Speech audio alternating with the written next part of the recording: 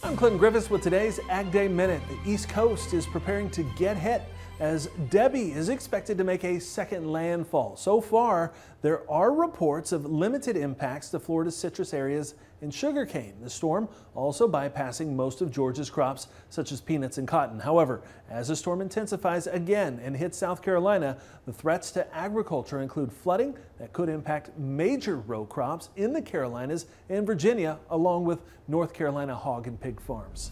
A big mystery in New York State. Officials report a giant African land snail was turned over to them by someone at a park in Brooklyn. They're concerned because if it was living in the wild, the state could be at risk because it's considered an invasive species. The snails can grow up to 8 inches long and eat more than 500 plants, along with carrying a parasite that can cause potentially deadly meningitis for humans.